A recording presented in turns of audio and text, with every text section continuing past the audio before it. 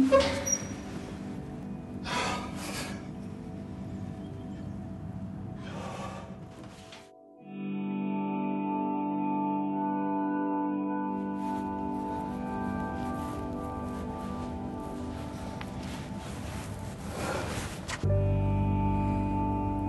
didn't know you were scared of heights.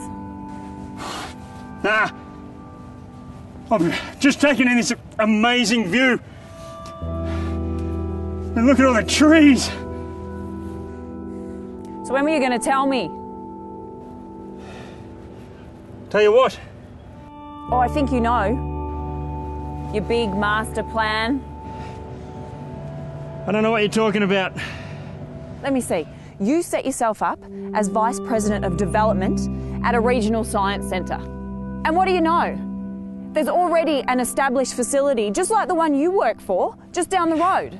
Helene, we've spoken about this. And perhaps, maybe you can just convince the lady scientist that works there to give up her post. Willingly.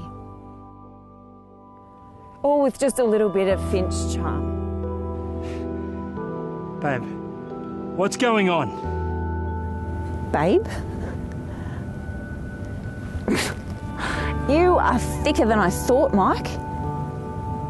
I know about your plan. You're just upset about Barry, okay? Can we just go inside and talk about this? His name was Harry.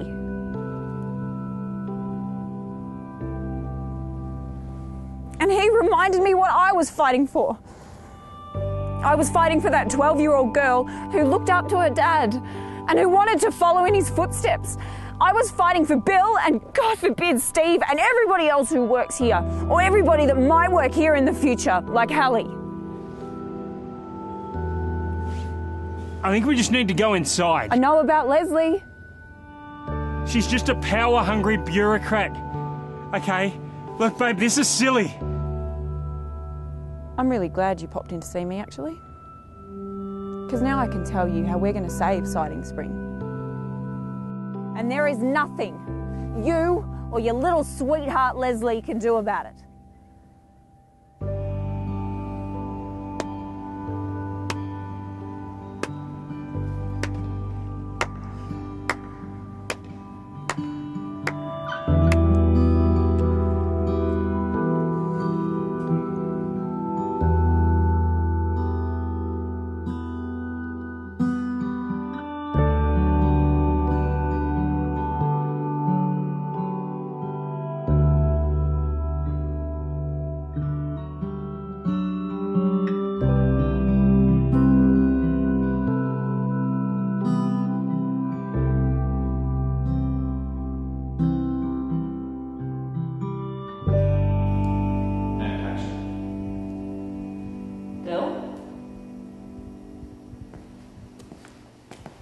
Hey!